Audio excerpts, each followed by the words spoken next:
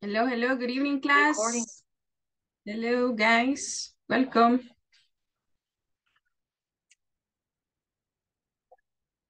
Hello, hello. Hello, teacher. Teacher, good night. Hello, good night. Good night, good night. Good evening. Don't forget that. Evening. Good evening. Hi, guys. How was your day? Guys, tell me, how was your day, guys? ¿Cómo estuvo el día, chicos? Tell me, we're in the middle of the week, right? How was it? ¿Cómo me les ha ido este A día? lot work. So you have a lot of work? Yes. Well, but we're about to finish. Do you have vacations on December?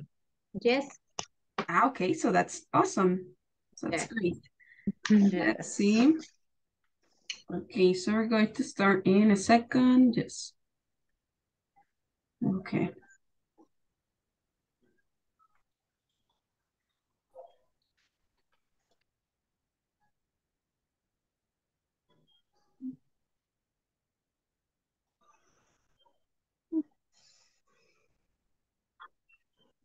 Okay, so we're going to continue, guys, with the previous topic. And we were discussing something related to prepositions, right? So just let me, okay.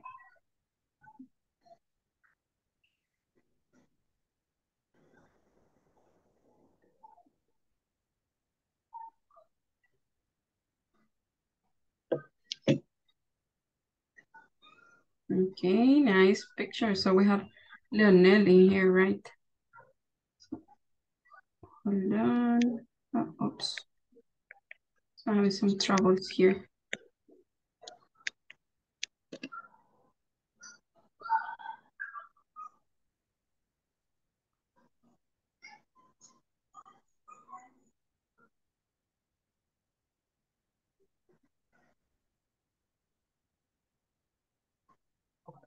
Okay, Fatima, don't worry, that's okay.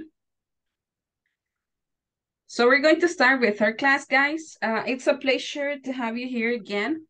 And let's continue with the previous topic. So we didn't finish this activity. So we'll continue discussing this amazing and nice topic. We were talking about prepositions, right? Prepositions of place. And tell me, what do you remember about these prepositions? Vamos a ver qué recuerdan de estas preposiciones. So when do we use them?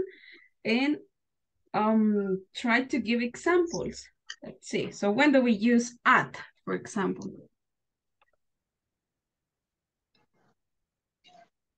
Hello, hello, guys. Que han especificado días y días específicos. Okay, and how about this one? As prepositions of place. Recuerda que también veíamos los usos como preposiciones de lugares, de lugar. For example, specific points, like top, bottom, and all, group activities with some standard vocabulary like school, well, some standard expressions like school, university, home, and work. And we also use it with some shops. So that's about at. How about in? So when do we use in? So remember, they have two usages, as prepositions of time and as prepositions of place too. Recuerden que tienen dos usos, como preposiciones de lugar y tiempo. So the difference is that one. La diferencia es el tiempo y el otro uso es que indican ubicación. In, for example, when do we use in? For 3D spaces like a bag, a classroom, a box. Territory. So we mentioned some things about territory. Mencionamos ahí algunos aspectos del territorio. Por ejemplo, para mencionar qué cosas. El país, a country, what else? The departments and countries, departments, and neighborhoods, right? Neighborhoods. También hablamos de vecindarios o de colonias para determinar la ubicación. ¿A dónde vives? Where do you live? I live in London. Where do you live? I live in El Salvador. So in that cases, in order to express a territory, you use in, right? I live in, let's say, well, I don't know. I live in Miramonte, for example, or I live in Escalón, I live in Soyapango, I live in San Miguel. So that's the usage. You also use it with the words car and van. So where is the book? The book is in the car. Where is the book? The book is in the bank. We also use this term, this preposition with water, in the sea, in a river, in a lake, Like and a swimming pool. ¿Okay? Entonces, vamos a utilizar in con espacios 3D, territorio, cuando queremos determinar territorio, una ubicación. También con estas palabras. And we also, when we talk about water, terms related to water in the sea, in the river, in a lake. And we mentioned some examples about printed material. También hablamos ahí de material impreso. So the fairy tale I read in that book is interesting. El cuento que leí en ese libro, it's interesting, right? And in a picture, so who is the man next to my mother, for example? So who's the man next to my mother in that picture? Okay. In the newspaper, en el periódico, so when you're reading something. So I read it on the newspaper, in the newspaper. And we were here, just to finish for our last class, we were talking about where we were about to write about on. Estamos a punto de iniciar con on. So when do we use on in order to talk about, Marlene? This one, number one. And on surface, on the table, on the carpet, on the roof, on the sofa. Okay, nice. So remember, we use it with surfaces, right? Vamos a utilizar para hablar de superficies. ¿A dónde está tal cosa? So it's on the table. Where is my cell phone? Your cell phone is on the table. Your cell phone is on the desk. Where is the, let's say, where is the sofa? On the carpet. Where is the, let's say, the cat or the toy or any other object? So where are my kids? They are on the carpet. Where is the cat? The cat is on the roof. On the roof, right? Fighting with some other cats. And you also have some other examples here on the sofa, right? Entonces, cuando tenemos una superficie y queremos expresar que algo está sobre esa superficie, utilizamos on. So we also use it with floors. También lo utilizamos con los pisos de un edificio. On the first floor, on the fifth floor. En el primer piso o en el quinto piso. También lo podemos utilizar con los pisos de un edificio. And we also have this with the words right and left, también con las palabras right a la izquierda o en la derecha. So, on the right, on the left. So what can you see on your right side? What can you see on your right side? ¿Qué pueden ver de su lado derecho? So what can you see on your right side? Question. There is on there is on the right. Myself is on the right. Okay, my cell phone is on the right. Or you can also say there is a cell phone on my right side or on the right side. And Leonel, tell me, what is on your left side? Is Left. on the left. Mhm. On the left Side. side. Okay. Uh-huh. There On is. the left side. Uh-huh. There is on the left side. No, there is. No. There is a book There is on my a left book. side. Okay. Mhm. There is a book on the left side. Okay, on the left or on my left side. Hay On un my libro left. a la izquierda, hay un gato a la derecha, and you can also mention some more things. There is a cat and a book on my right side. There is a, let's say, a notebook and a computer on my left side. Okay. Mhm. So you're going to add a preposition at the end, okay? Entonces va a ir al final. At the end of your sentence, of course. We also use on for public transport. For example, on the bus, The bus. I On like The bus. reading on the bus. She's Okay. traveling on the bus, but she travels with bus is different. Okay, she's sitting on the bus. Ella está sentada en el bus, right? On the bus, on the seat, en los asientos. But when you talk about a mean of transportation of how somebody transports to one place to another, you're going to say well, I traveled by bus. Como decimos, por ejemplo, cuando hablamos del transporte público, cómo se transporta a alguien de un lugar a otro. She travels by bus. En cambio, en este lugar yo estoy indicando, en este caso yo estoy, cambia un poquito el significado, yo estoy indicando que una persona o algo está dentro de, está en el bus. Mhm. Ok. Ok, Emerson. We're going to wait. Ok, eso parecería una pequeña diferencia, pero que siempre recuerden que cómo se mueve a alguien o cómo viaja a alguien sería by bus. Sería otra preposición, en bus. Y acá estamos hablando de que alguien está sentado en el bus. Sentado, right? Dentro. O dentro del bus. Well, it can be a little bit, let's say, okay. Well, I'm going to tell you that later.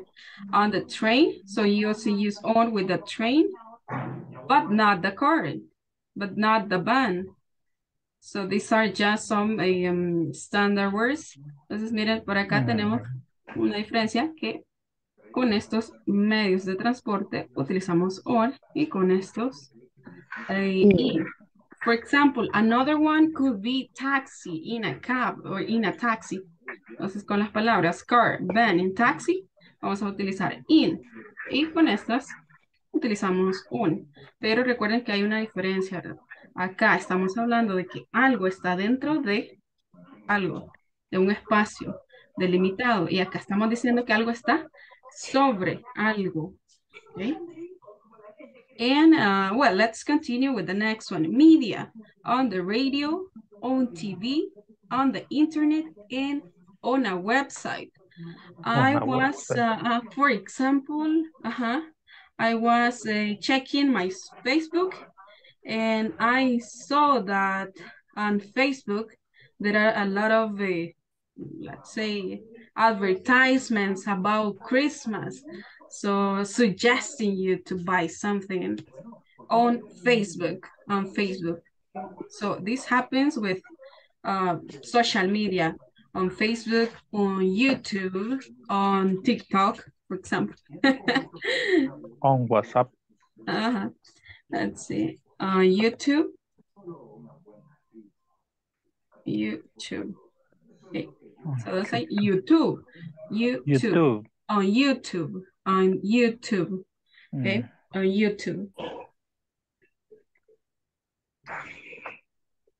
Or another example could be, I like watching the news on TV. Me gusta ver las noticias en la televisión. I like reading the news on the internet.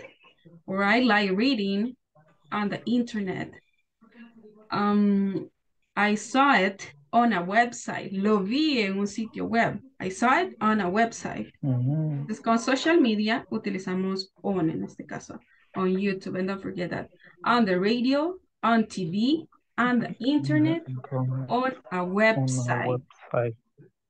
Okay, so now let's practice a little bit the pronunciation with this vocabulary that we have in here. And we're going to start with at. Empezamos ahí con at. At a point, at the door, at the door, At the door. at the crossroads, At the Crossroads. at the traffic light, At At the traffic light. traffic light, Traffic light. okay, at the top of the stairs, At the top of the stairs. at the bottom of the page, At The bottom of the page. at the end of the street, At the end of the street. like at this, the end, The end. the street.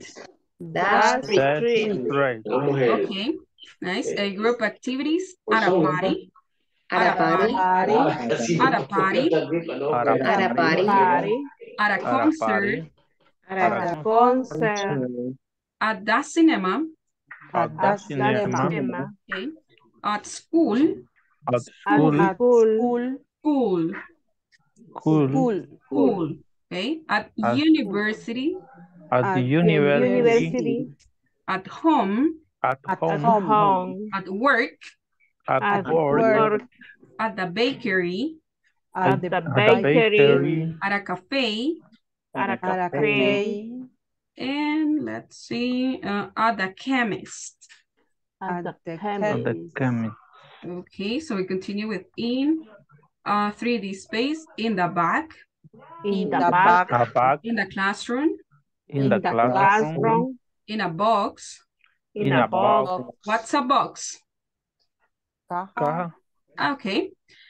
Territory in London, In London. London. in Europe, In Europe. Europe. in the Alps, In the In the Alps. in the Alps, In the the Alps. in the world, In the world. in the car, In The the car. in a van, In In the a van. van. Van. in the sea, In In the the sea. in a river, In In a a river. river, River. in a lake, In a lake. Lake. lake, Lake. Lake. in the swimming pool, In the swimming swimming pool. Swimming pool. swimming pool, Swimming pool. Swimming pool. okay? Or you can also say in a pool, okay? Puede ser con swimming o nada más pool, in a pool. In a Okay. pool. Ajá. Here just modifying this. En una piscina para nadar estamos diciendo ahí. You Mm, can only say in a pool, okay? mhm. Printed material in a book, In a book. in a picture, In In a a picture. picture. picture, Picture. picture, Picture. picture, okay? Picture. In a newspaper, In the newspaper. and we continue with on, guys, on a surface, On On a a surface. surface. on the table, On the table. on the carpet, On the carpet. Carpet. on the roof, On the The roof. roof. on the sofa, On the sofa. Sofa. on the first floor, On the third First floor. floor. on the fifth floor, On The the fifth Fifth floor. floor. on the right, On the On the right. Right. on the left, On the left. okay? On the bus, On On the the bus. The bus. on the train, On On the the train. Train. on a plane. on On a a plane. A plane. What's a plane? Avión. Una avioneta. Avión. Aeroplano. Airplane, okay. uh, On the On the radio, radio. On the radio. On the radio. On the radio, radio. Radio. radio, Radio. Radio. on the radio, On radio, the radio. on TV, On On TV. TV. on the internet, On the The internet. okay, on the internet, On the internet.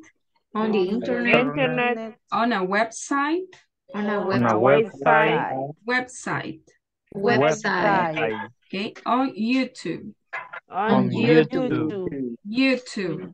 On YouTube. Mhm. I was watching a video on YouTube about, let's say, victim of a pickpocketing. Okay. So now let's continue. I want you to give me some descriptions about the following, let's say a picture. So where is the car? Where is the car? The car is on the carpet. floor. On the roof, okay. On the roof or on the floor? No, on the roof. On the roof. On the floor. On No, the floor, right? Uh-huh. Roof and floor. On the floor. Yeah, Okay. floor. How about the poster? Where is the poster? The poster is Where is the poster? on the How do you say pared? Wall, okay. Wall. Wall. In the wall. Okay, wall. On the wall. Wall. On the wall. Okay, yeah, the poster is on the wall. And correct spelling is this one. Well, wall.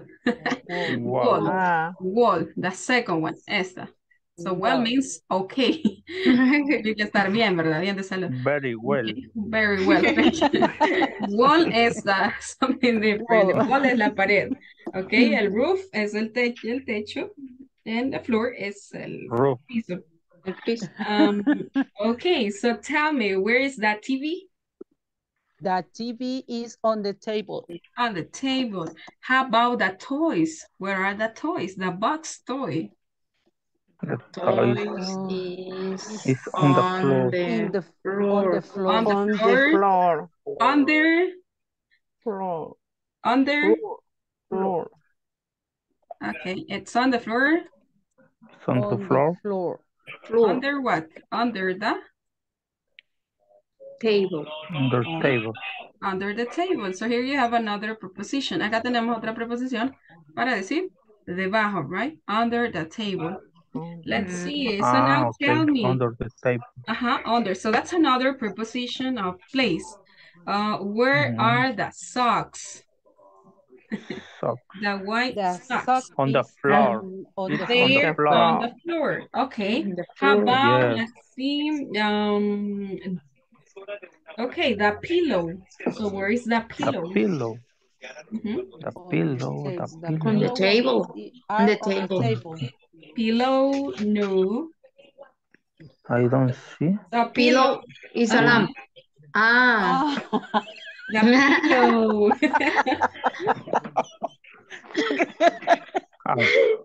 La lámpara.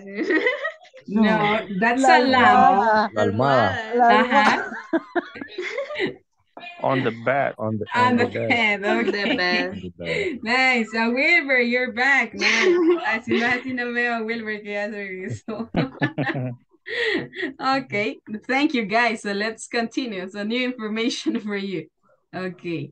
So by the way, how do you write that? This way.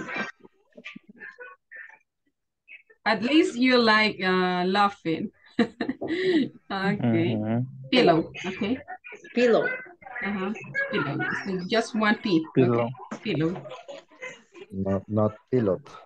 No. No. Pilot. So what is a pilot? Pilot. Pilot. Un piloto. Un piloto. In a marker. Así lo confundí. Sí, yo buscaba un pilot también por eso para marcar. Que estaba en la mesa, sobre la mesa. Estábamos a los salvadoreños. Okay. ¿Dónde está el pilot? Por los muñequitos nos dirigimos, ¿no? Nice. You're learning. Almohada, I think this way, right? Almohada. Okay. Okay, marker, pilot, and pillow. And let's see any other, well, okay, highlighter. Yes, highlighter. Highlighter. Y este es un, ok, marcador. Sería marcador, pero Así de colores. Los Como que no Ajá, los son de fluorescente. colores, permanentes. un resaltador. No sé, Ujú. un marcador Resaltador. para resaltar texto. It's a highlighter. Highlighter. Okay, marker, marker, Marker. Marker, Marker. highlight, pilot, pillow, Pillow. highlighter, highlight, Highlighter. highlighter. Highlighter. highlighter. Okay, Highlighter. nice.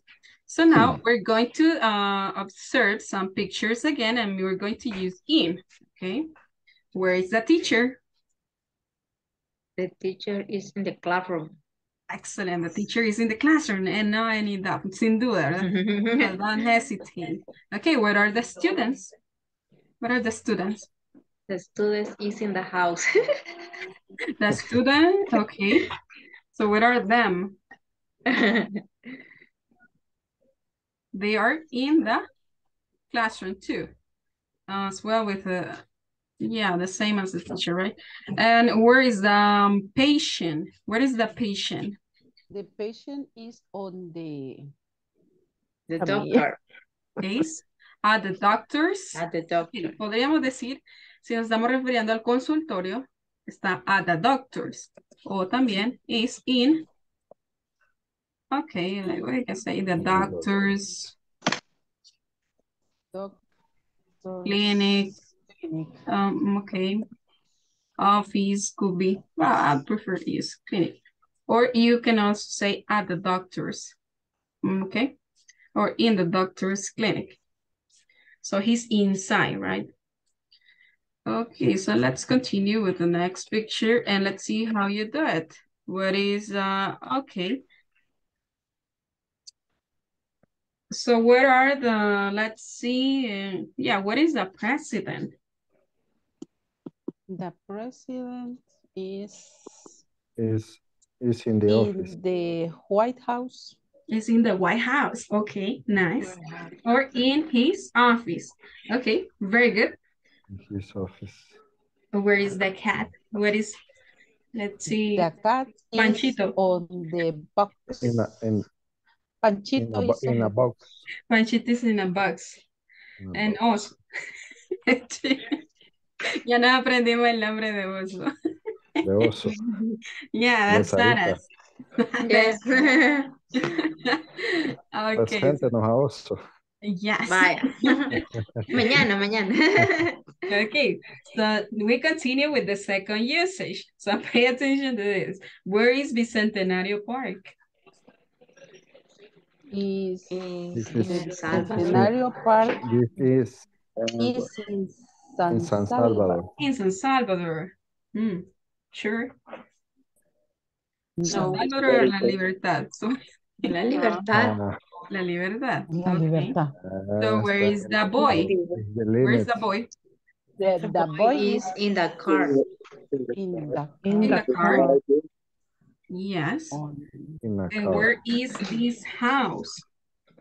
The house is In the beach. In the beach, in the sea, right? In the beach, in the sea, in Costa del Sol. So you have three options. Either sea. So remember that with water, sea, lake, river. River. And also place in Costa del Sol, right? In La Paz, Costa del Sol. En la puntilla. In La Puntilla, okay, La Puntilla, okay. So where is Parque Balboa? San Salvador. Yes. Panchimalco. Panchimalco. Planes de Renderos. Planes de Renderos. So Parque Balboa is in Planes de Renderos, right? Okay. So let's continue with the second one. On. Did you like music? Where is TV? Where is that TV? On the wall. Okay, that TV is on the wall. And how about the lamps? Yeah, the lights, the bulbs, los bombillos, the bulbs. In the wall. Okay. Balls in the wall. Or the lights. On the table. Lights. On the floor. Okay. On the table. There are two on the wall. And what TV. else can you observe? So what is on the table?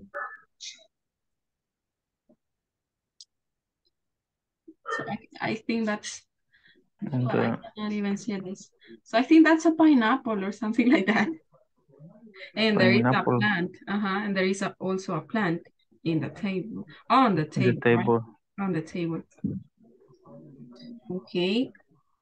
So do you like music, guys? Yes, I like music. So what kind of music do you like?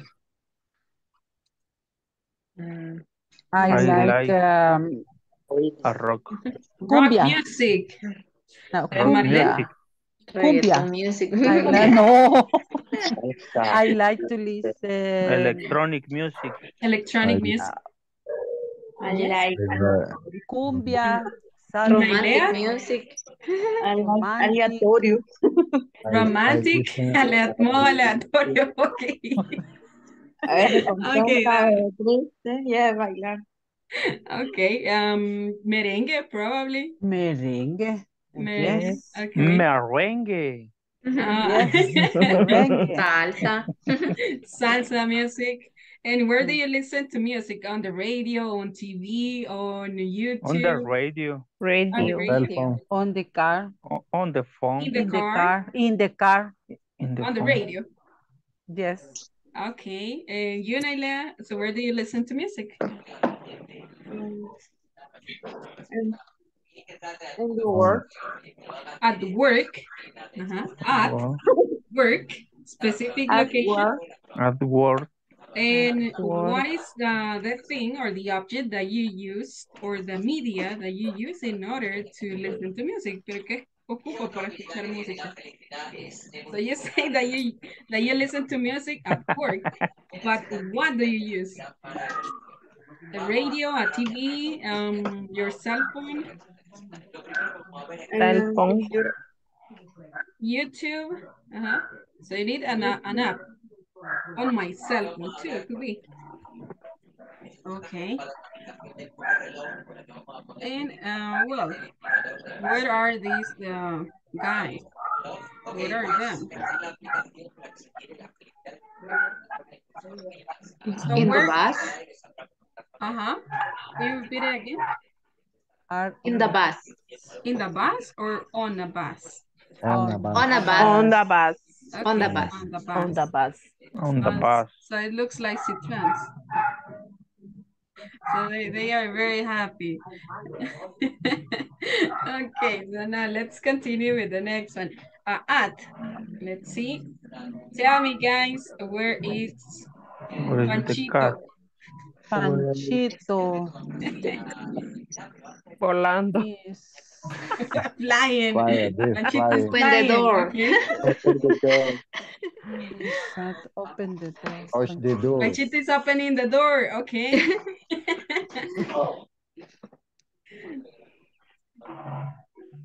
Panchito is knocking the door. So Panchito is knocking the door or at the door, right? Panchito is at the door. At the door. Está en la puerta, right? So that is the specific point that we have. Panchito is at the door. Let's see if we have some more pictures. So how about also? Where is also? On the roof. The roof. No, come on, that's not the roof. On the escalera. Stairs at the top or at the bottom of the stairs? On the top. At the top of the stairs, right? Yeah. Okay, nice. At the top of the stairs. Okay, so where is Mario? So can you tell me where is Mario? The party. At a party, right? At a party. Party. At a party. Who is at the baker's? Okay, who is at the bakery? Bakery.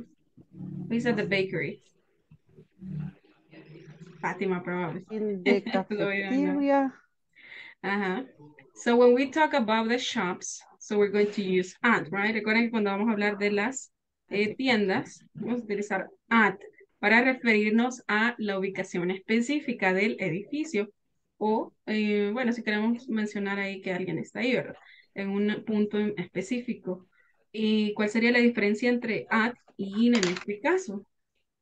Que in sería cuando usted está dentro de un espacio delimitado. Entonces ahí estamos utilizando como un espacio 3D, ¿verdad? Las dimensiones que comprende ya sea la oficina, ya sea el salón de clases, un parque también tiene limitaciones. Entonces, un bosque también podría ser para utilizar in. Entonces, cuando I'm going to write examples. Let me see. In a forest, in a park, in the garden, okay, in the classroom. Okay, entonces, lo que me refiero acá es que in puede ser tanto para espacios abiertos o cerrados, pero que tienen ciertas boundaries o límites, tienen espacios ya delimitados. Lo que mencionábamos como el ejemplo del salón de clases, tienes los espacios delimitados. Well, so we don't have anything more to say about that. Entonces, pero pueden ser espacios abiertos o cerrados.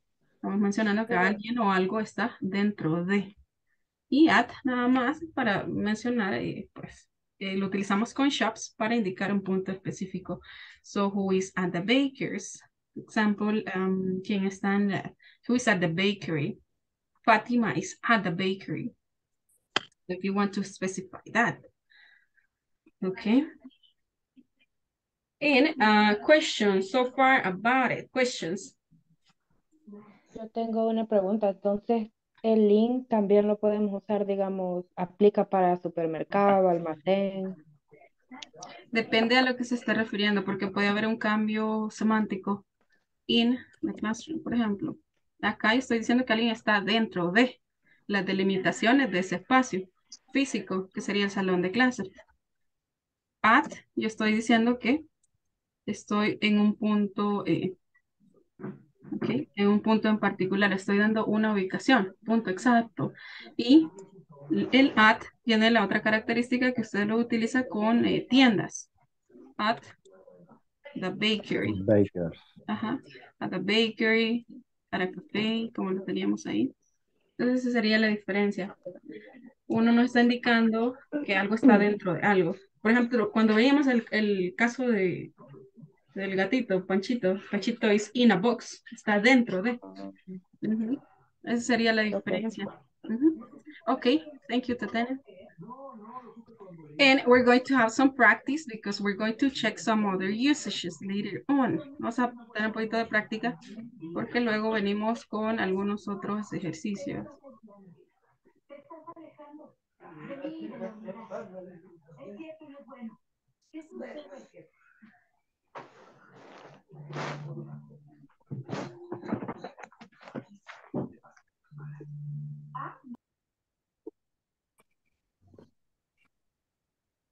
Okay, hold on. Un momento por cambiar un momento.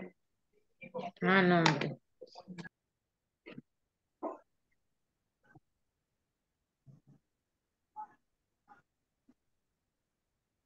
Okay, so we're going to practice with this.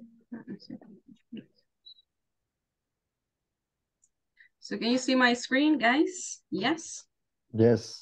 Perfect. So let's watch the video. So we're going to watch the following video and complete the sentences using in, on, or at. Okay. Listen up. I'm going to be sharing with you the link, but first we're going to watch that. Prepositions of place. Listen and fill in the sentences with the correct preposition of place. 1. I eat breakfast at the table. Okay, so what is the preposition that he mentioned? So take notes. So copy number 1. Number 1, I eat breakfast, and write the preposition in, on, or at. I eat At breakfast the table. at the table. Okay, At the table. Nice. So when we say at the table, cuando decimos que ella desayuna en la mesa, no que está sobre la mesa, ¿verdad? At the table. Y Okay. ella está sentada comiendo. So that's a eat at the table. Okay. O por ejemplo, podríamos poner otro caso hipotético. Ya todos están sentados. So the question will be, where are you? Everybody is at the table. Everybody is at the table. ¿A dónde estás? Ya todos están en la mesa, ya están sentados, ya sirvieron la comida. And where are you, right? Probably traveling from the person or the victim is probably, I don't know, at a party, at Metro Centro, ni las luces, ¿verdad? Yes. Uh-huh. I Okay. eat breakfast at the table. 2. I always sleep in my bed. Okay. In my bed. In my bed. In my Copy the bed. number. Copy the number. I always sleep in my bed. Okay, perfect. I always sleep in my bed. 3. I practice sports on the basketball court. On the basketball court. On the basketball court. I practice sports on the basketball court. 4. I read books in my bedroom. I read book in my bedroom. In my bedroom. Okay, the copy right here. 5. I sometimes cook dinner at my grandma's house. At my grandma's Cook house. dinner at my grandma's house. At 6. The public library is on 12th Street. It's Public on library 12th is on 12th Street. Street. 7. I exercise at the gym. At the gym. Exercise at the gym. At the gym. 8. I like to swim in the ocean. In the I ocean. like to swim in the ocean. In the ocean. 9. My family picture is on the wall. It's On the wall. Family picture is on the wall. It's on the wall. 10. My dog plays in the garden. In the garden. My dog plays in the garden. In the garden. 11. My sister leaves her clothes on the floor. On the floor. My sister leaves her clothes on the floor. On the floor.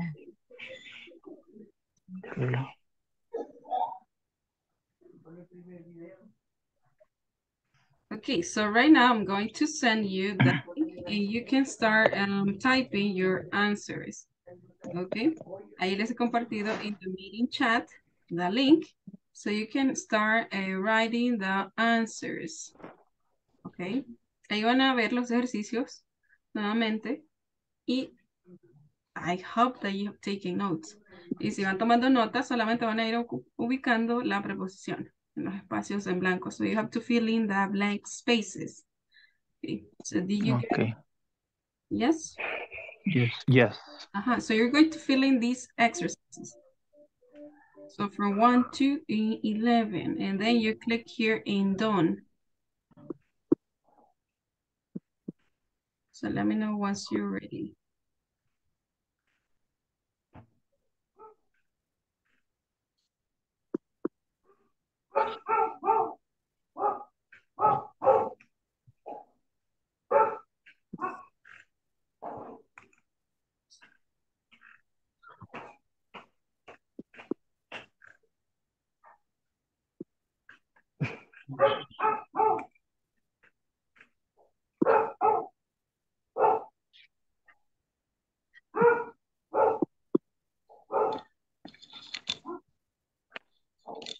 So once you get your result, you send it to WhatsApp, okay?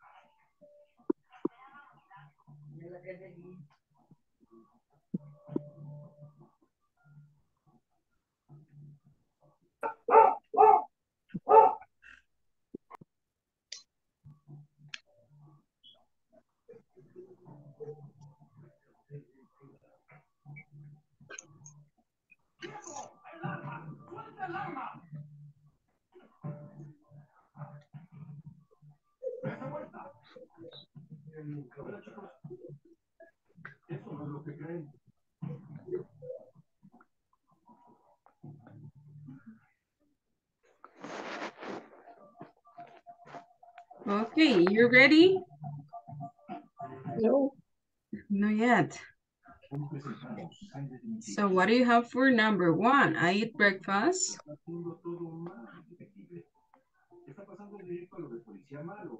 Pero es un buen policía malo, sí es intimidante, no voy a negárselo, pero ahora ya no es policía bueno, más gentil, más agradable, con más empatía, y tal vez dice algo como que es él, y yo digo quiero una taza de té. Este es otro buen aprieto. Hallaron a Jane con el arma homicida. Así es. Hightower todavía no nos va a asistir a la policía, hacer una investigación conjunta, compartiremos todo, pero el de dice que no las líneas. No sé por qué está sonriendo. Es un nuevo ángulo, al menos el homicidio. Identificaron a la víctima. A Noel, 45 años. Okay, so let's check them. Number 1. So what do you have for number 1? I eat breakfast? At the table. At the table. Number 2. Let's see. Marlene, can you read number 2?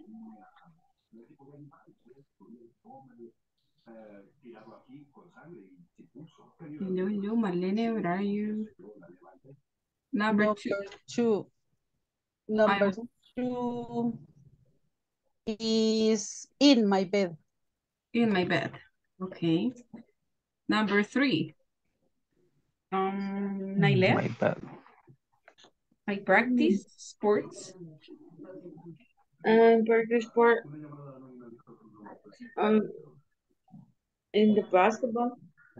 In the basketball court. Oh. On. Okay. On the basketball court. On the basketball. Okay. Practico basketball en la cancha de... Oh, practico deportes. Number 4. Sarita.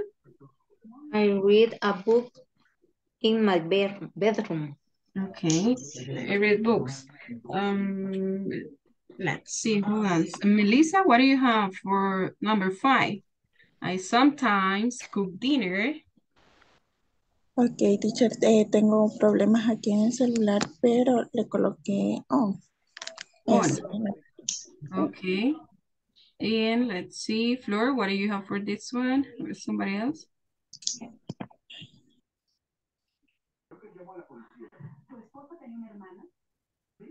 Let's see, Leticia, Jeanette, Stephanie. So what do you have for this one? Number 5, I sometimes cook dinner. At my grandma's house. Okay. Number 6, the public library is on 12th Street. On. Okay. So what do you have for this one? On. Okay. Number 7, I exercise At the gym. At the gym. Number 8, I like to swim. In the ocean. Okay, in the ocean. How about okay, Fatima, don't worry. My family picture is on the wall. On the wall. On the wall. 10. How about 10? Wall. In the garden. My dog plays in the garden. And 11. My sister On the floor. Is clothes on the floor. Clothes. Okay, so now let's check it. Let's see. Okay, outstanding, very good. So you got the 10. Así les quedó a todos. Igualito. Yeah, outstanding. Excellent. Yeah, I hope so. So take some screenshots. And look at these. We'll continue with some other examples. So we're going to check some theory just for the last 10 minutes. Prepositions of place can be difficult, but here are some, well, here's some help. For example, if something is contained inside a box or a wide flat area, we use in. Miren, aquí tenemos la teoría. Si algo está dentro de una caja o un espacio abierto, utilizamos in. For example, in the newspaper, a flat area, un área plana también, a wide flat area in the newspaper. Can you read the rest? Let's see, Sarita. In the newspaper, in a cup. In a bottle, in a bell, in London, in a book, in a field, in a field, in my stomach. Stomach. Yes. Continue. Continue, please. In a house, in a drawer, Okay. In in a bag, in a car, in England, in a pub, okay. In the sea, in a river. Okay, nice. And what's a pub? What's a pub? I don't know. Okay. What is the meaning pub? That's bar. It's a bar. A bar. And the drawer. What's a drawer? Any idea? So the one that you put, well, so that could be bedside table. Sería un cajoncito, cajones. In a drawer, un cajón. También tenemos el del que ponen a la par de la cama, bedside table. Como la mesa de noche, ¿qué dice? Ajá. So where you put your lamp. Okay, so there you have some examples. Okay, so we continue with on. So these are just some examples, okay? Aquí ya van mezclados todos. La cartera está. Acá están todos mezclados y ya no están divididos como lo estamos haciendo anteriormente. So you can take some ideas. Can you Aquí en la cartera está el cargador. Marlene, can you read this, please? This one. Okay, on the table, on the floor, on my face, on the page, on the chair, on the river, on the sailing. Okay. On a bike. On a bike. Continue with this side. On the wall, on the window, on a plate, on the sofa, on a bag, on a t-shirt, on a bottle, okay, on his foot. Nice. So look at this. So what is the word plate? Plate. Plate, I don't know. Sobre un plato. So it's a plate. El plato. Plate on a plate. bottle. Okay. Plate. Probably there is something sobre. Sobre un plato. Ajá, algo que está sobre un plato o sobre una botella podría ser la etiqueta, no se está refiriendo al contenido que está dentro. Por ejemplo, si algo está en una línea o una forma horizontal o vertical, pero si hay algo sobre una superficie, entonces no lo van a confundir ahí con in, ¿verdad? Recuerden que aquí está sobre algo, está sobre el plato, sobre el sofá, sobre la bolsa, sobre la camisa, el estampado podría ser, sobre la botella podría ser la etiqueta, o the price, okay, on his foot. On the price, on his foot. So we continue with, sobre su pie, at. Leonel, can you help us with this one? At. It's something, if something is at a point, it could be a building, we use at.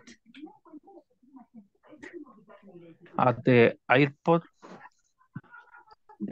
at the table, at the cinema, at the bottom, at the traffic light, at the back, at the university, at the hospital, at the door, at the bus shop, at the top, at the pub, at the front, up, at the school, at the window, at the piano. Okay, nice.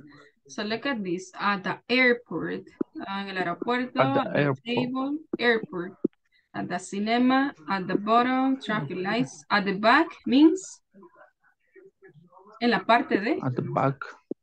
de atrás, ¿verdad? At the back. Atrás. Back. At university, at the hospital. Bus stop. So what is a bus stop? Bus stop. En la Parada parada de bus. En la parada de bus. Bus shop. Okay. At the front. En el frente. Ajá, Front and front. At the pub. Sobre el plato o la lámina. This one. Pub. What is a pub? Bar. En el bar, ¿verdad? Yeah.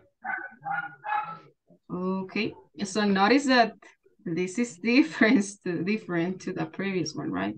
Sí, sí. And we have the in a pub. So we mean inside, right? Inside the building. And we talk about at, so we're giving a reference of a specific point.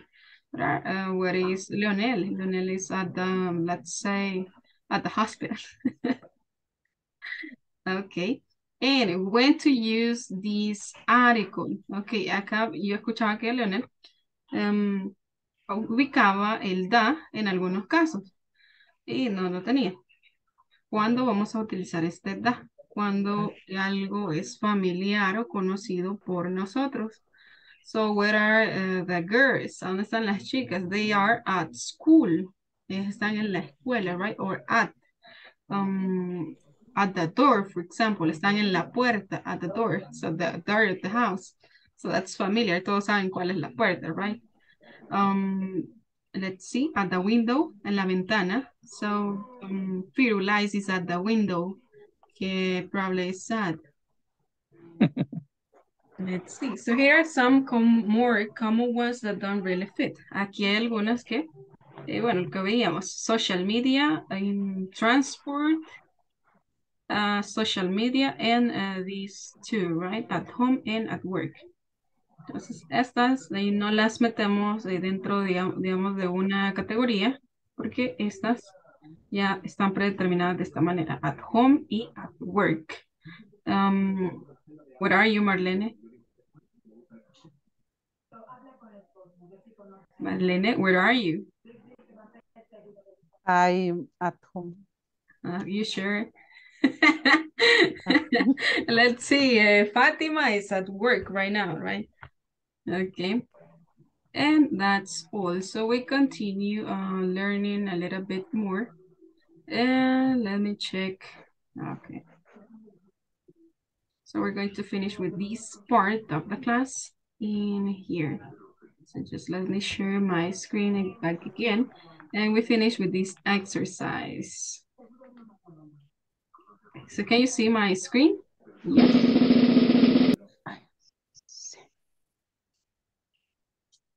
Okay, so I'm going to start again. Okay. So you gotta tell me where are the pets. Tienen que decirme dónde están las mascotas. So we have a parrot, we have a mouse, a rabbit, a cat, a fish, a turtle, and what else? A bird and a dog, right?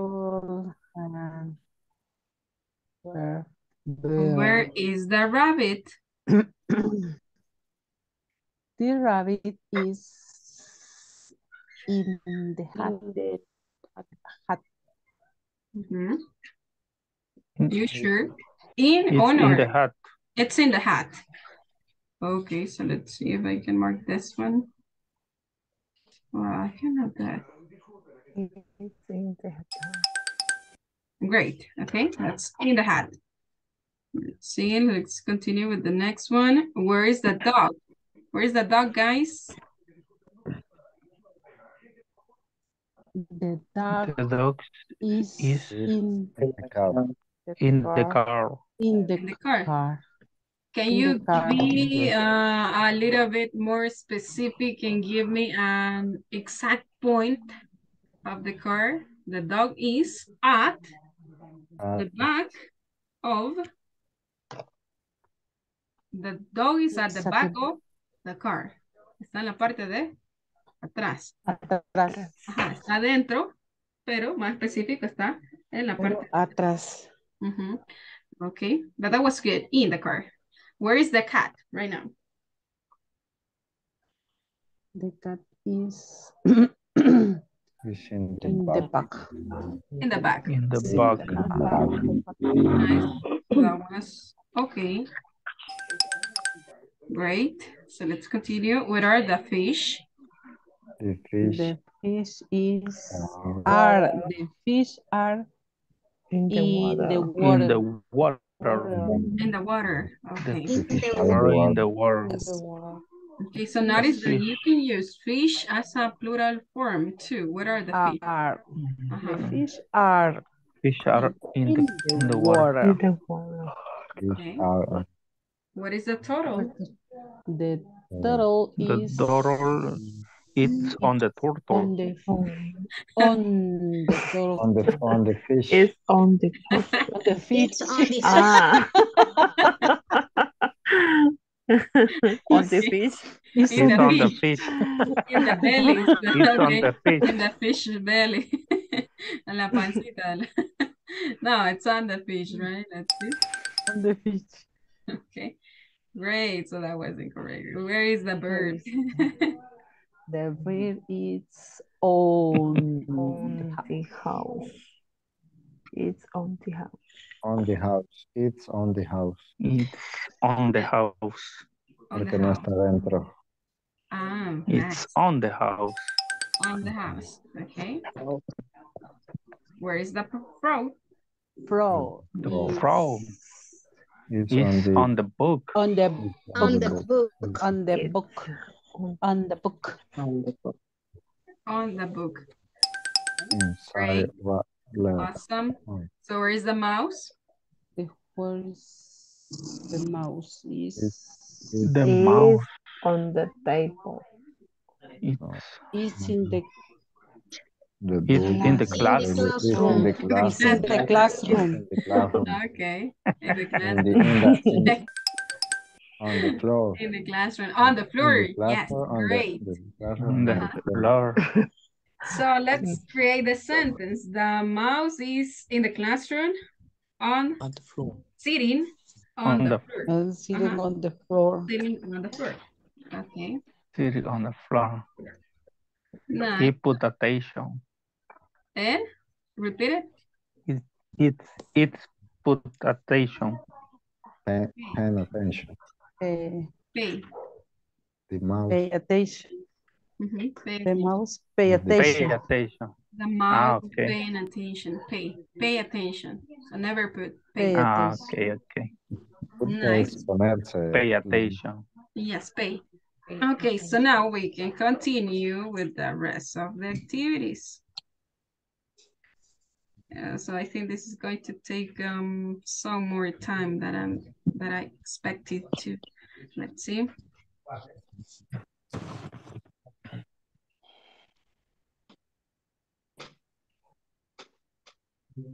So right now I'm going to give you an extra information about these prepositions. So I want you to pay close attention to this. So look at this. So we have talked about these neighborhoods in cities, countries, and places with a boundary. So it means with limits, right? Ya hablamos de esto, ya hablamos de, let's see, points con at. Ahora vamos a utilizar on y at para hablar de streets, avenues, islands, in, at for addresses, specific locations. Ok, esto ya los vimos. Nos vamos a enfocar en estos dos, on y at, para dar direcciones. So look at this. So you're going to use on for streets and avenues. For example, on Pennsylvania Avenue. Pennsylvania Avenue. This is the name of the street, and this is the avenue, right? Islands. So you also use on for islands, on Fiji Island, 7th Avenue. on Conejo Island, right? Island. It was stolen by Honduran. Que fue robada. And at for addresses. For example, in here you add the number plus the name of the street And if you want to, or if you know that, you add the avenue. Ok, muy bien. Veamos acá la diferencia. On. Vamos a utilizar con las calles y avenidas. Avenidas. Puede ser o uno de los dos, ¿verdad? On, let's say on Calle de Oro Street. On Juan Pablo II Avenue. And add for more specific location. We're going to give check some examples. Vamos a ver unos ejemplos, and I want you to pay attention to this. So notice that on is like general, you only add the street and avenue, and add is more specific. So we go from general to specific. So notice that. Vamos de lo general a lo específico. Noten eso. Cuando estamos hablando acá en IN, hablábamos de los lugares, los vecindarios, los países, ciudades y lugares con habitantes. El cuello de estar haciendo días, solo hice como 28.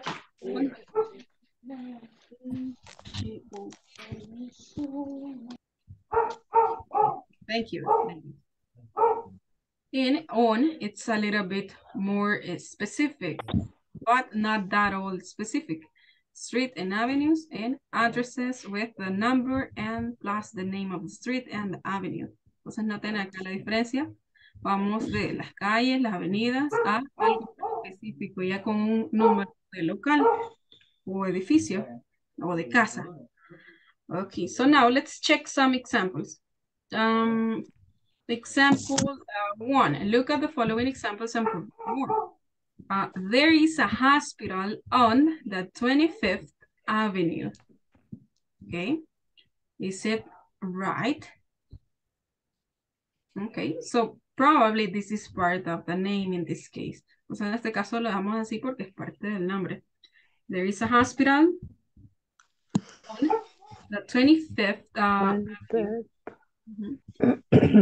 And next example, there is a mall Juan Pablo II Avenue. Okay, so we have the name of the avenue. Este es el nombre de la avenida.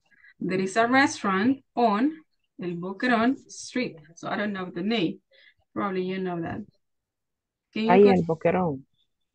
Calle El Boquerón. Yeah, I think so. Leonel, can you read the next one? There is a Walmart.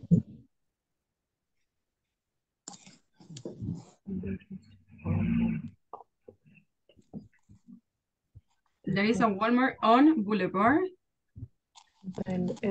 There is a Walmart on Boulevard del Ejército. So we're just adding the, let's say, the Boulevard. I work on Panamericana Street in El Encuentro Mall. Okay. So what can you notice here? We have the name of the street. Miren, acá tenemos el nombre de la calle. I work on Panamericana Street in, para referirme a que trabajo dentro de el encuentro. O podríamos poner, podemos nada más hablar de ubicación, un punto exacto, at el encuentro mall. Entonces ahí depende de cómo, qué sentido le quiere dar estar. Okay. Trabajo en el encuentro mall, in Dollar City, at el encuentro mall. Ahí tendría un poquito más de sentido. Vamos a tratar de escribirla por acá. I work on Panamericana Street. So start thinking about your examples. Ya pónganse a pensar en dónde trabajo. En Panamericana Street, in the Dollar City, for example. Dollar City at el encuentro. Okay. El centro comercial, el encuentro. So that makes a big change. So now let's check another one. I work at 700. Empezamos con el primer número, después agregamos el 100, 700. Okay, 700. Y luego nos venimos ahí con el 72, ¿verdad? 72. Y eso es para los números del 100 en adelante. 772 Panamericana Street. ¿Cuál es la diferencia entre S y S?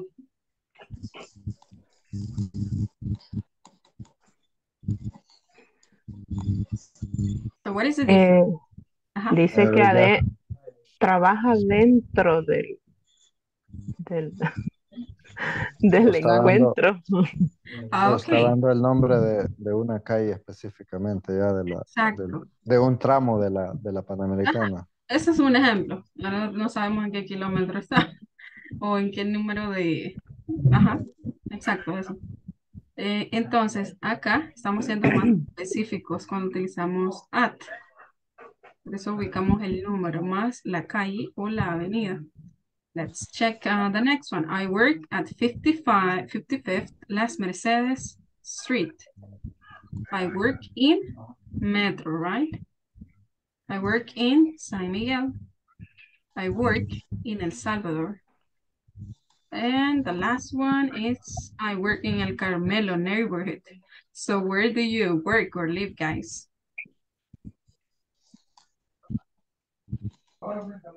So in here you can also add your neighborhood. Vamos a incluir nuestro vecindario, nuestra colonia. So don't say colony, so that's not the same. Recuerden que colony no es colonia, o sea, es colonia, pero no del tipo vecindario, right? Este es otro tipo de colonia. Neighborhood. Nos vamos a referir a la colonia como neighborhood o vecindario.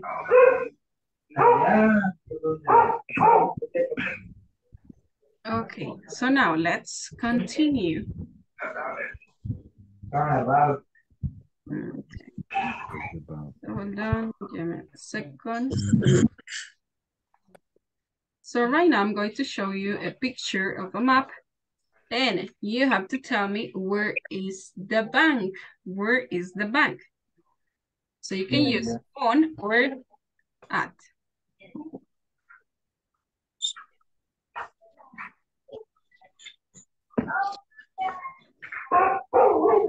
Bank, on Main Street. The bank is on Main Street. Let's see, the bank is First Avenue. on the first Main Street. It's on the First Avenue. Okay, In Main Street. Main Street. Or it can also be at the corner. The bank is on the corner. Okay. We can say at the corner. At the corner. The corner of First Avenue. Okay. Now remember, in this case, bueno, en este caso, permítame que escucho un background. Okay, nice. Okay, the bank is at the corner of, y vamos a ubicarlo según el orden de importancia. ¿A dónde quedaría la entrada del banco? ¿Sobre la First Avenue o la Main Street? Main Street. Okay, the bank is at the corner of Main Street. Main Street. Okay, and the first? The First Avenue. Okay, and the First Avenue. El banco está en la esquina de la calle principal y la primera avenida. So guys, now where is, let's see, the bookstore? Where is the bookstore? So can you check that? The bookstore is on the Apple Street. On Apple Street. And on Apple Street. Apple Street. At the corner. And the corner. At the corner. Second Avenue. So in this case, okay, usted puede ubicarle también ahí en la esquina si quieres referirse que está en la esquina, utilizando at. Ajá, utilizando at. The bookstore is at the corner. Entonces aquí lo agregaríamos acá en medio. Is at the corner. Pero ahí ya no es necesario que utilicemos el on.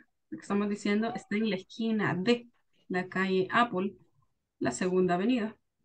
Y acá podemos ubicar una coma o ubicamos el en. The bookstore is at the corner. Avenue. Ajá, entonces acá la preposición sería at. Estamos mencionando que este es el punto específico. Entonces, si solamente ubicamos acá, the bookstore is on, y sigue la calle, entonces ahí sí, ¿verdad? Pero si usted va a ubicar la esquina como punto de referencia principal, sería at. The bookstore is at the corner of, ya no sería el on. Ahí estaríamos diciendo que está en cualquier punto de esa calle. Exacto, entonces no está siendo tan específico. Sí está diciendo que está sobre la calle Apple y la segunda avenida, pero no está dando un punto más exacto. En este caso, At the para hacerlo corner más is more exacto, podríamos specific. utilizar at. Sí. Sí, recuerden que veníamos de lo general a lo específico. In, on con la calle y at ya más específico en la esquina. Entonces tenemos el caso de acá arriba.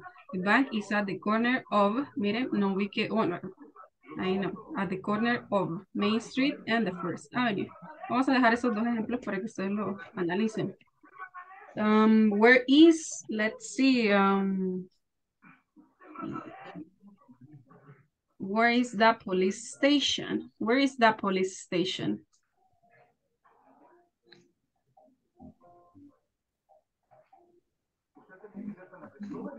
The police station. The police station is at the First Avenue.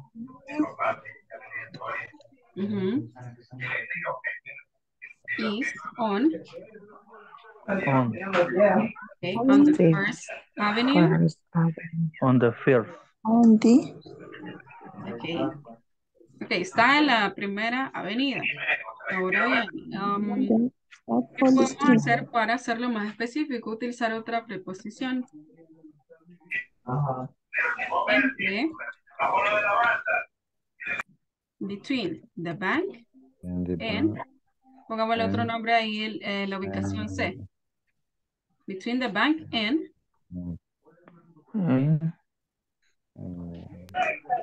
Marker. Hospital. And the hospital, okay. Hospital. And the hospital. Entonces también podemos utilizar esta otra preposición para indicar que algo está en medio de, between, right?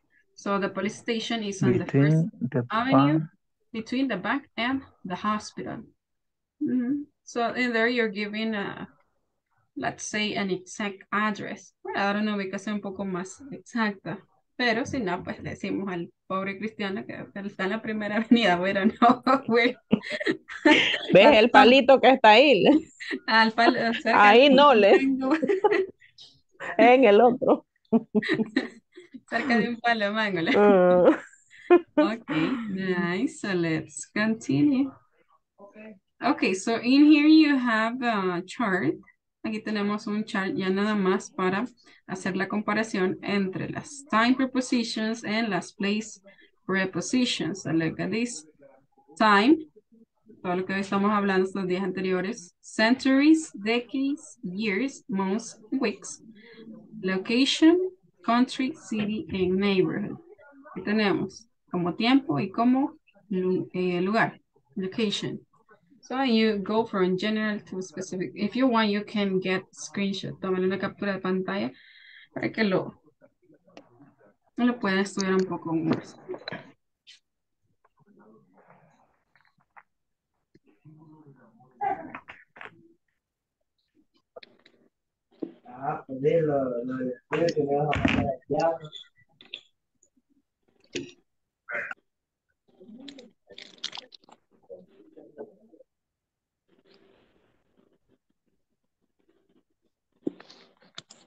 Okay.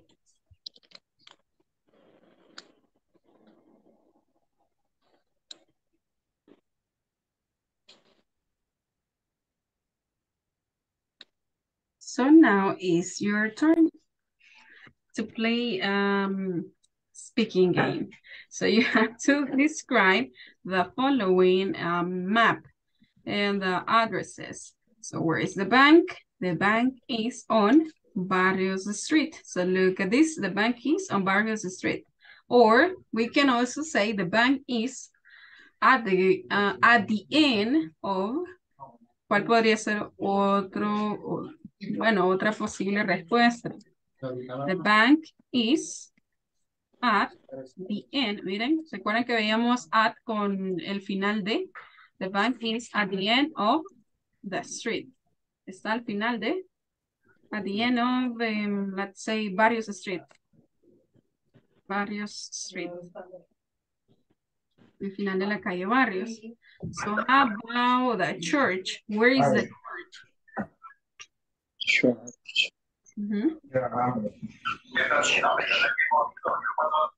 The church.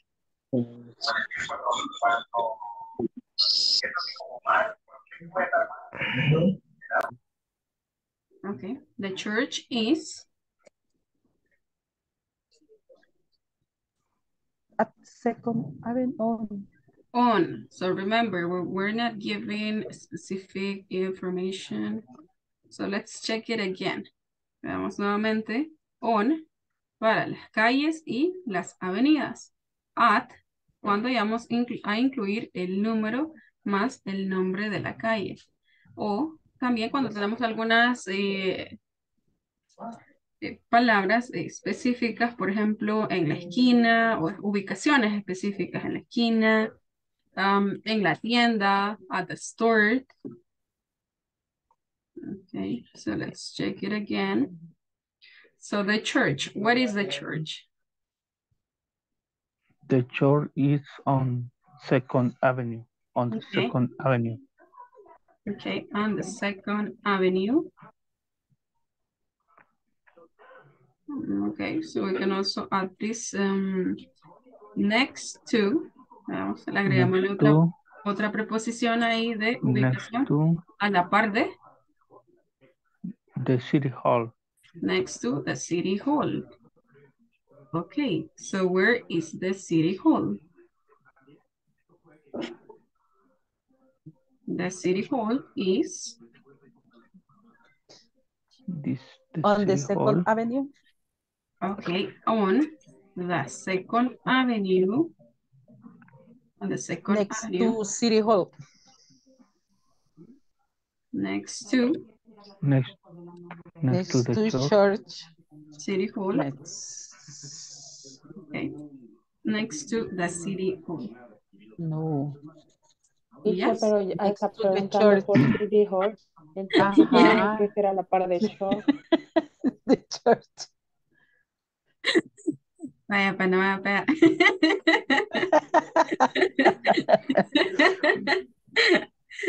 Okay, nice. Let's see. No, just kidding. Where is, let's see, bookworm? Guys, where is bookworm? No está el mundo del libro. Bookworm is on the Roosevelt Street. On Roosevelt. Roosevelt. On Roosevelt. On Roosevelt Street. Roosevelt Street.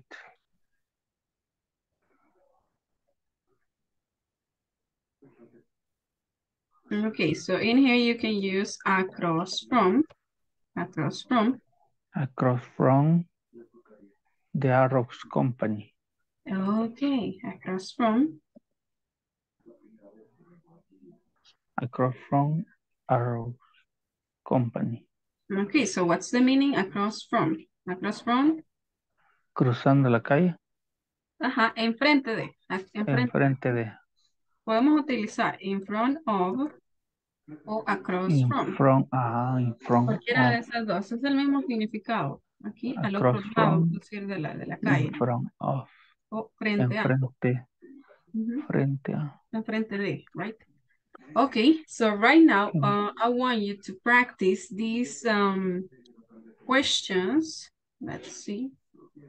And I think that I have No, this one. So I'm going to give you some minutes for you to practice the rest of the places that we have here. Entonces, les vamos a dar un poquito más de tiempo in the breakout rooms, and you can start creating your own questions. For example, where is the park? What is the restaurant? Where is the, let's see, school? Where is the sport palace? And remember that you can also add some other, let's say, prepositions like between, next to, in front of, across from. También pueden incluir esas, right? So you ready, guys? Yes? All right. Okay, nice. Let's see.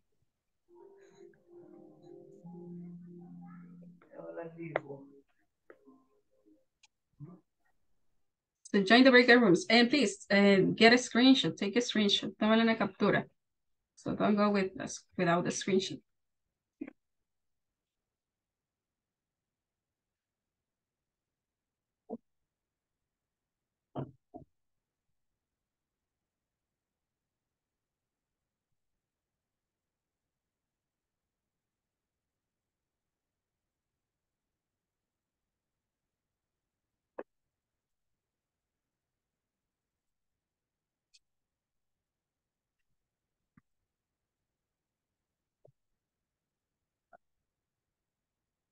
Hola Concepción, Oscar, Wilber, les envío la invitación nuevamente.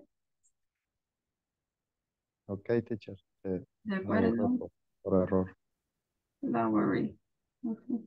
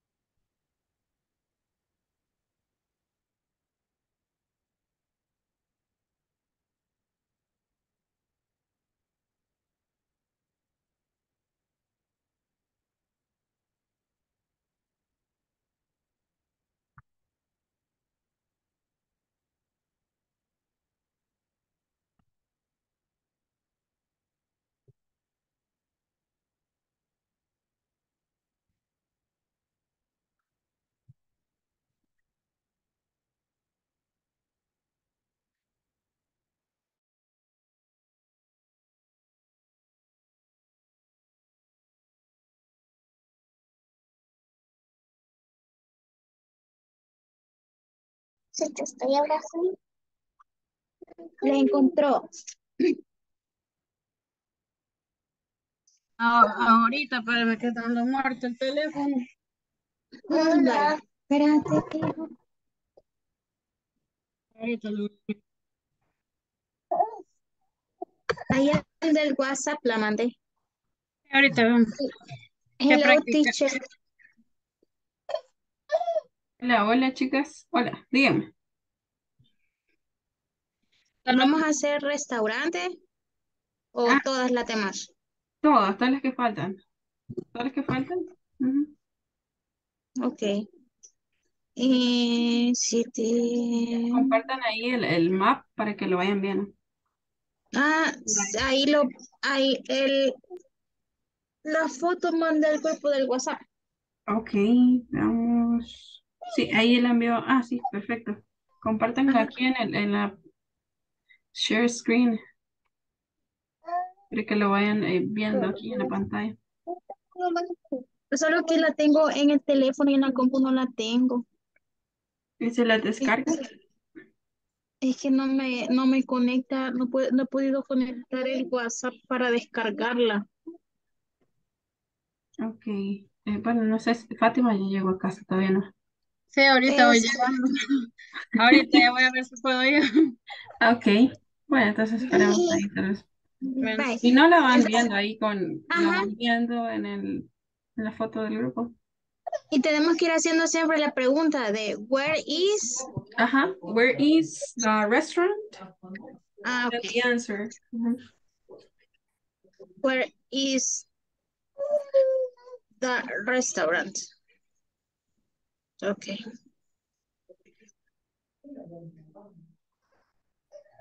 ¿Dónde tengo esto? Mis cosas. Where is the restaurant. Y ahora la pregunta sería, the restaurant is the restaurant is on In school and city hall. Where is the book world? Where is the book world? The book world is on the Rosenberg Street from the City Hall. No, perdón, between City Hall and Arrow Company. Sería ahí Corner, man. Corner Arrow Company. Arrow Company. Sí, porque no está en medio de City Hall, sino que está a la esquina. En la esquina. Ajá. Okay. Where is the bank? The bank is on Barrio Street. On Barrio Street. Where is the school?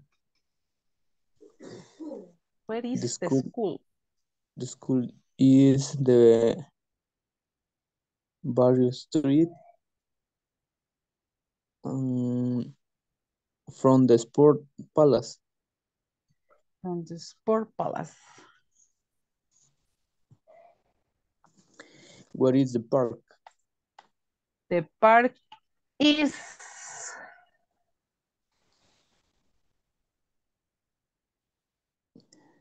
on First Avenue. Front Mall. No sería at porque es algo más específico. At. Vamos a ver. At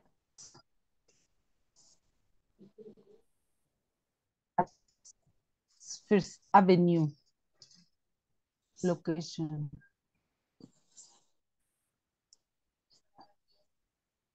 At First Avenue. No, sería on entonces. On sería First on. Avenue. Sí, on sería. On First Avenue from Mall. Sería entre la primera avenida y la segunda. Between. Ajá, between.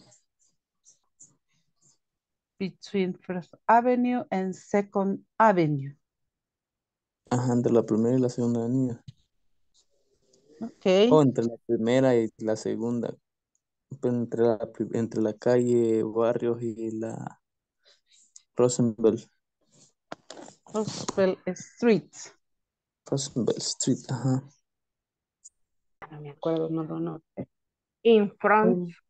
In front. Of the park. In front, ¿verdad? Of the park.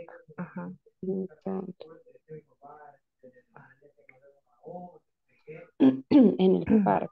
Enfrente del parque. The mall. Y parque. Enfrente del parque. Entonces, el mall está en la primera avenida enfrente del parque. The mall is on The First Avenue.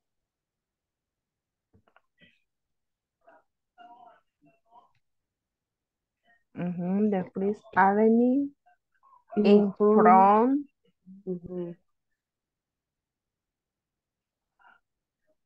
Park. Ay, este Así free quedaría. siempre me sale como amigo aquí. Free. Avenue.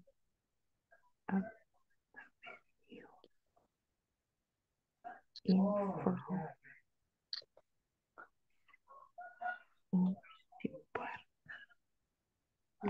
Vaya, ese sería el restaurante. Y el otro, ¿qué es lo No, que falta? ese es el Podemos ver. mall. El Sí, otro es, la otra dirección, era la del parque. la del parque. Ajá. Vaya, entonces la pregunta sería, vamos a poner aquí, parque. Brevemente en el centro de la ciudad.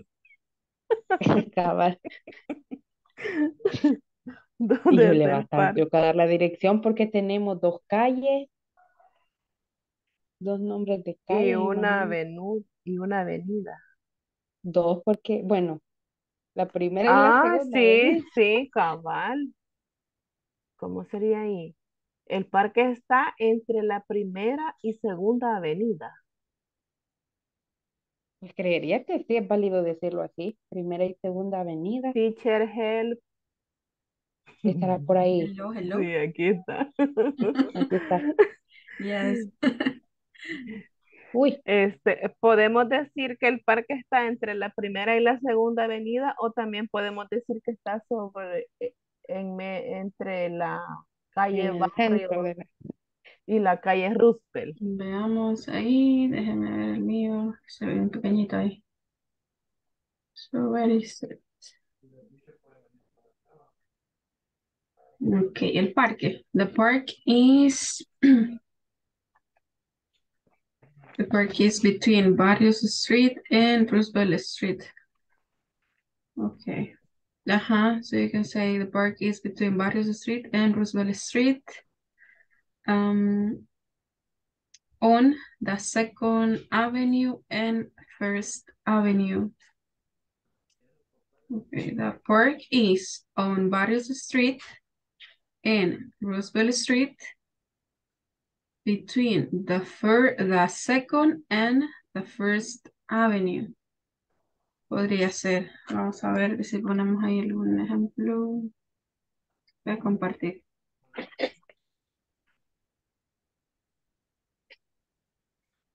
So let's write the example. Y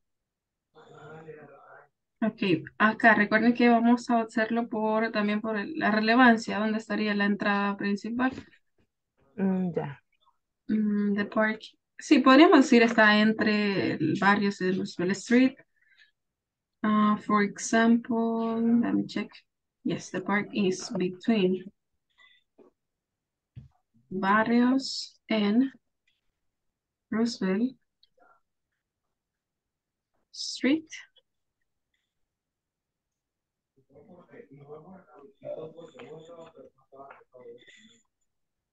On the Second Avenue. Digamos que la entrada, si la entrada sería abajo, sería la segunda avenida. Bueno, según lo que Sí. entiendo yo, la segunda avenida. la Si segunda no, avenida. sería acá en la primera.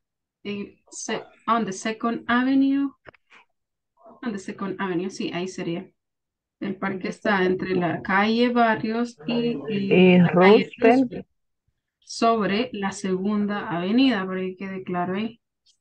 Porque si la entrada está ahí en la segunda avenida, para no mandar a Cristiana del otro lado.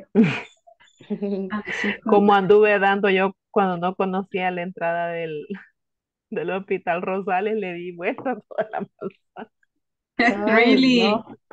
Ahí es bien Llegué feo. más cansada, llegué más enferma.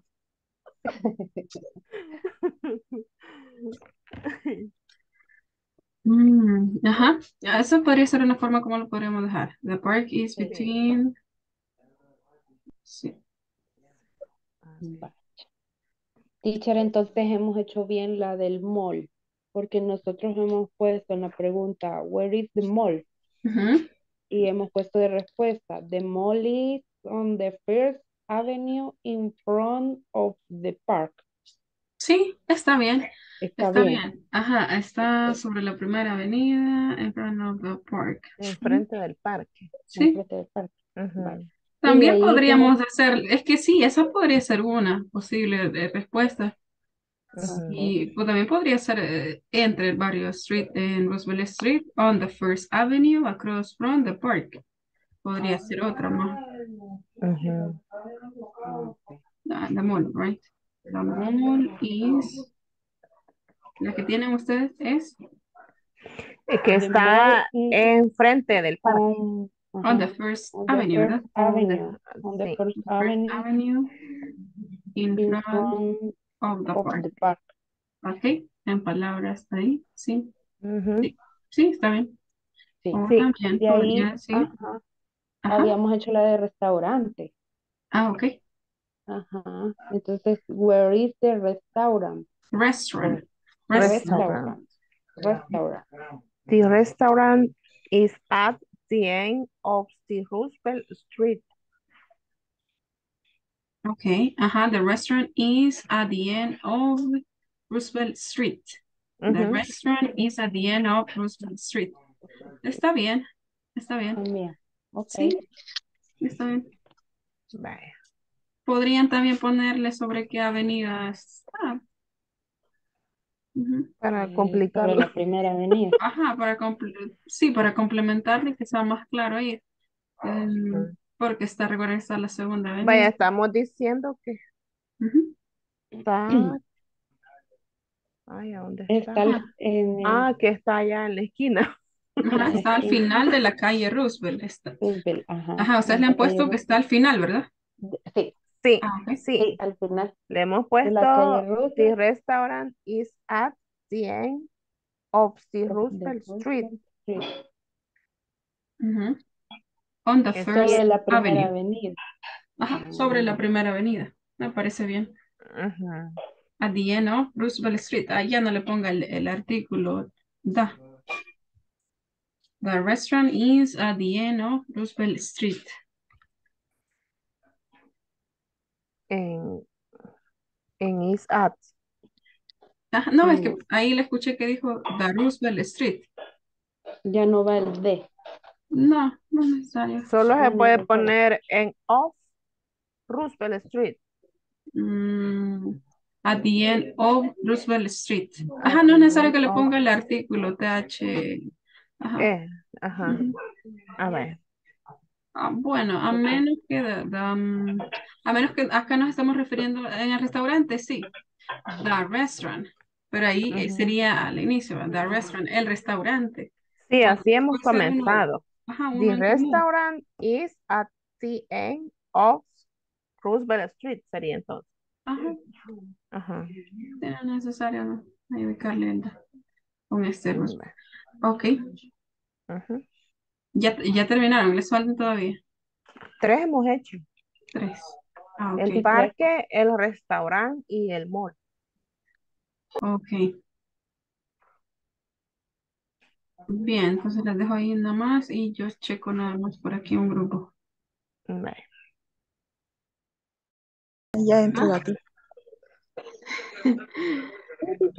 Hello guys, ladies, did you finish? ¿Terminamos, chicas? Yes. 3 hemos hecho. Bueno, yo 3 he hecho, pero no sé 3, ok. Sí, Perfect. ¿eran más? Well, I think that we have like 3 or more, 3 or 5. Don't worry, it's okay. Don't worry, it's okay. Yo hice 3 también. Ok, nice. Entonces vamos a regresar a la sala. Hola. El problema es que saber si está muy bien lo que hemos hecho. Ya lo vamos a escuchar. Ok, léanlas. The restaurant is at the end of Roosevelt Street and the First Avenue. Okay, sí, that's okay. La otra, la que hice es the Arrows Company is at the end of Roosevelt Street next to the box word. O sea que está a la par del box word. Ahí se fue. Ah, no, aquí está. Ajá, Arrows Company. Ajá, exactamente. que está a la par de, no, permítame, company is at end of Roosevelt Street, sobre la calle principal, and next to the box word, o sea que a la par de box word, o enfrente de box word, algo así quise decir. Yo estoy hablando en silencio, no me he visto. So, Arrows Company. Ok, el restaurante sí está ahí al final. The Arrows Company is at, let's say, ok, no at, no está en ninguna esquina. The Arrows Company is, let's see, is on the Second Avenue and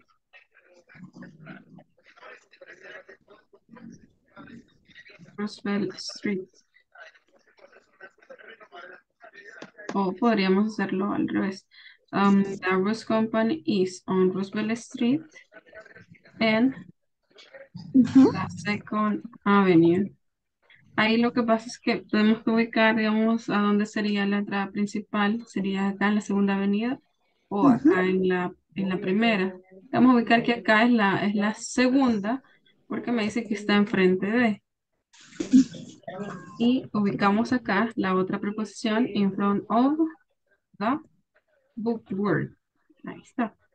Roosevelt. Roosevelt.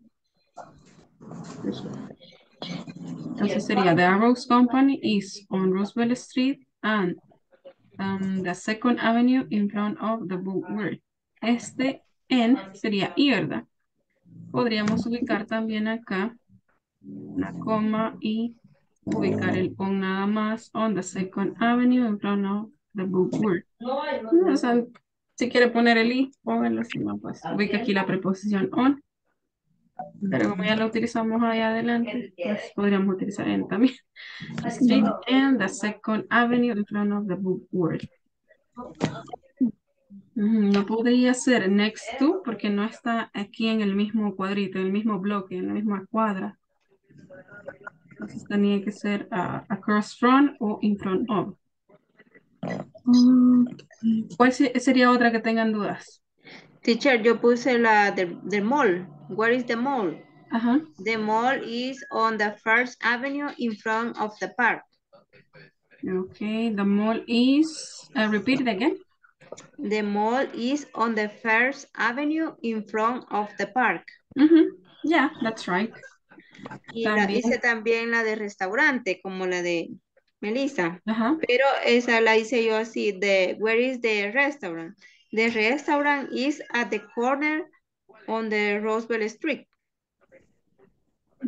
Ok, sería al final. Sería at the corner of Roosevelt Street. Más bien aquí sería al final de la calle. Al final de la calle. Ajá, al final de la calle, veamos. Sí, podría ser at the corner of Roosevelt Street. Bueno, si termina ahí, podría ser también. Podría ser también.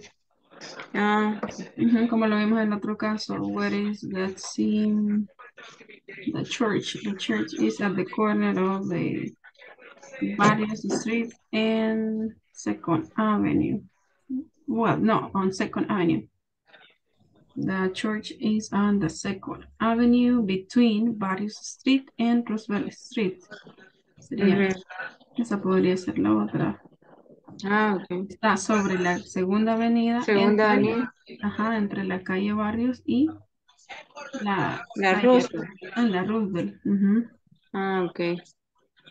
Okay, so now let's go back. Okay. Thank you, ladies. Very nice job. Thank you, teacher. So let's go back. Okay.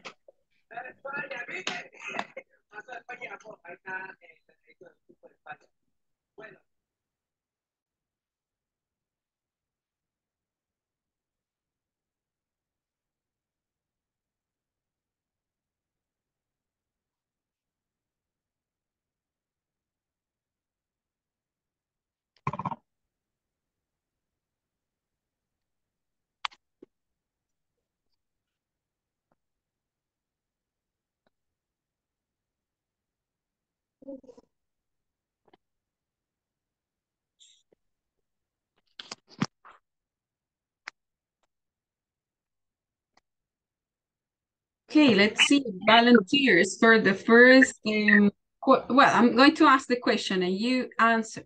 Where is the mall, guys? Where is the mall? So let's start with that one. Where is the mall? The mall is on First Avenue. Okay, on the First Avenue. Just from, that. From the park. Across from the park. Between? Between the restaurant and the bank. Okay, nice. So that's another possibility.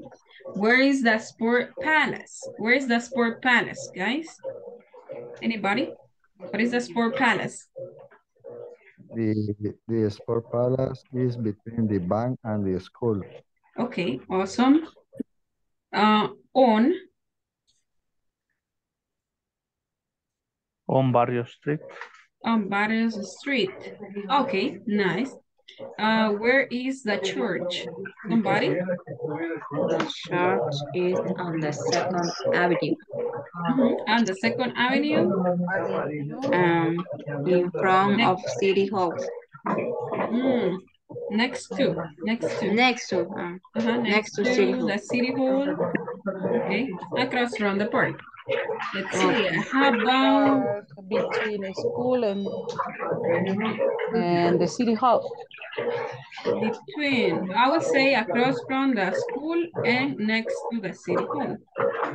Okay. And how about bookwork? What is bookwork? Bookwork.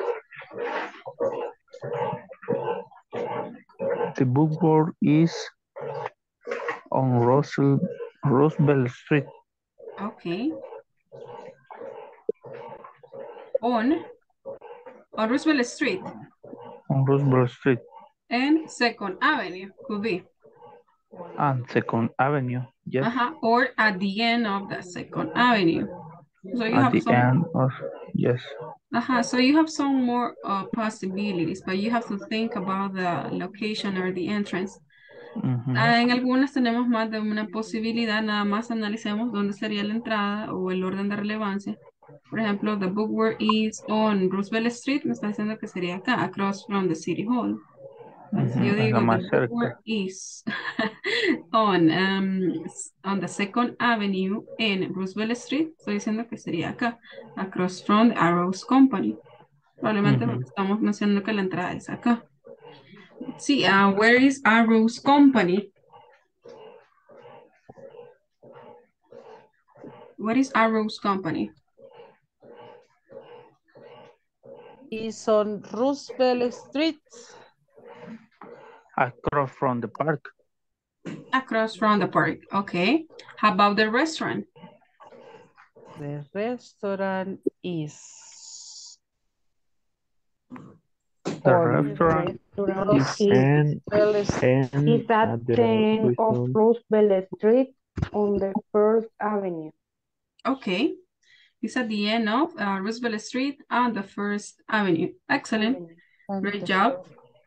Very good job, guys. So now let's continue. So we have a conversation just to finish and just to wrap up. And look at this. We have the same map, but we have some questions in here. So we have Julia and stranger, Andres, stranger, Andres, and stranger. Hello, can you do me a favor? I am lost. Where is the bank? Hello, the bank is on the First Avenue and Barrios Street. Hello, where is Dollar City? Hi, Dollar City is in the mall. Hello, where is the bookwork? Hi, bookwork is at the corner of Second Avenue and Roosevelt Street. So now I want you to do that. Let's see, I'll need some volunteers in order to recreate the questions. Ustedes van a recrear la conversación. Let's see, I need a volunteer. So 2 volunteers or 1. I am a stranger. You're the stranger.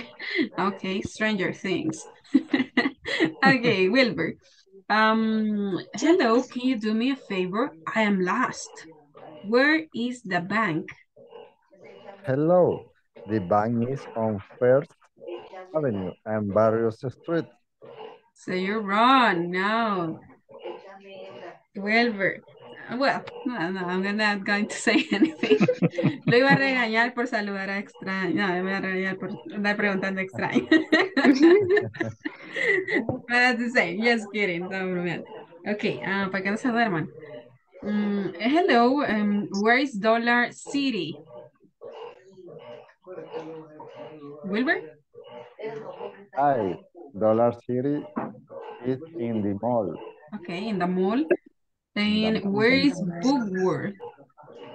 Hi, Bookworth is at the corner of 2nd Avenue and Roosevelt Street. Okay, nice. Let's see. Now, Rudy and Janet. So, but create the conversation with some other places in here. Recréenla, pero utilizando otros lugares de acá. So you can use the headings. Pueden utilizar acá los encabezados. Hello, can you do me a favor? I am lost. Where is the park? Okay. Hello, can you do me a favor? I am lost. Mall. I'm sorry, I don't speak with strangers. No habla con extraños.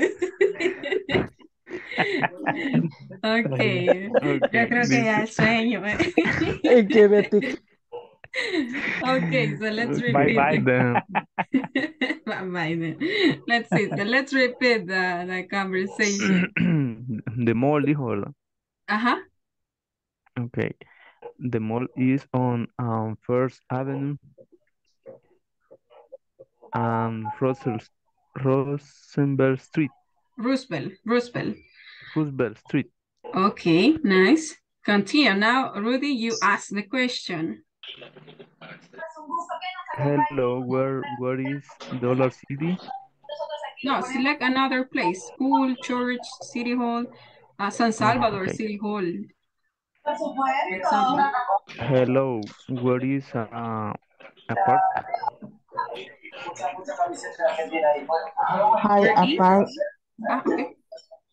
Hi, a park is in the mall. The park is on 2nd Avenue. The park is on 2nd Avenue. Okay, Janet, so next question. So you select one of these. Hello. Hello. Where is the restaurant? Okay. Okay, the restaurant is in Roosevelt Street. Okay, at the end. At the end of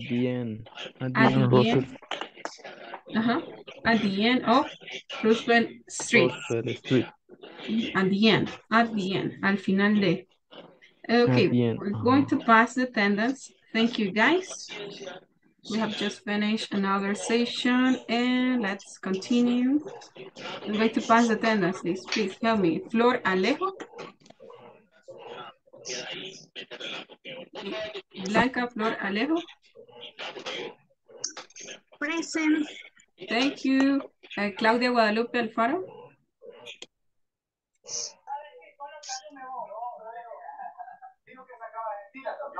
Concepción de la Soledad Molina.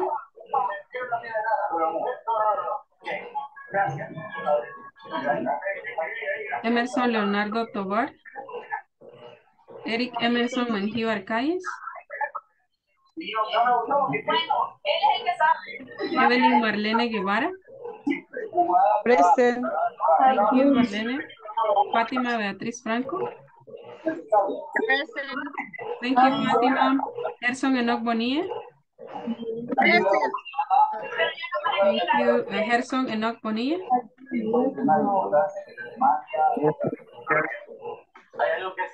Okay, ¿me ayudan ahí con el micrófono, chicos? Okay, thank you. And let's see. Leonel Gustavo Funes. Present. Thank you. Karin Janet Martínez. Present. Thank you. María Leticia Relegueño. Present, teacher. Thank you. Melissa, okay. Nailea Isamar García. Thank you. Olga Tatiana Portillo. Present. Thank you. Oscar Alberto Aguilar Romero. Present. Thank you, Oscar. Rudy Alexander Asensio. Presente, teacher. Thank you, Rudy. Sara Noemí Jiménez. Present. Thank you. Wilber Francisco Javier. I am here. Thank you. And Xavier Ernesto Lopez Mendoza. Okay, thank you guys. So that's all for today. And let me see. Okay, nos quedamos este día con, veamos, questions. I think this. Buenas noches, teacher. No sé si me puso. Concepción. Sí. Sí, Concepción. Ok. Ya, a mí tampoco me llamó. ¿A quién no llamé? Melissa Estefanía Ryan. Melissa. Ok. Sí, ya está marcada, Melissa. Gracias. Bien, nos quedamos este día con Rudy. Sí, me parece que es Rudy. No, Sara. Sara, y si tenemos alguna otra persona que tenga alguna duda, pues sí. Okay, thank you guys. So that's all for today. I'll see you next class tomorrow. So have a great night, guys. See you tomorrow. Good night, teacher. See you. Good night. Bye-bye. Good night. See you tomorrow. Good night. Bye-bye. Marlene, have a great night. Tatiana, too. Thanks, teacher. Me too. Bye-bye. Bye-bye. Bye-bye. Thank you. See you. Muy bien, vamos a ver, Sarita. Ya está Sarita, por ahí. Sí, está. Sarita, questions. I don't have question, teacher. ¿Cómo vamos con la plataforma? Bien. Bien. Okay. Sí, ya lo aprendí a usar. Me estaba costando, pero sí ya lo puedo usar. Y ya avancé también en las tareas que había. Ok, de acuerdo. Sí. Bueno, entonces. Bien. Ok, entonces nos vemos mañana. Bye, pues, teacher, bye. Thank you, Sarita. Bye-bye.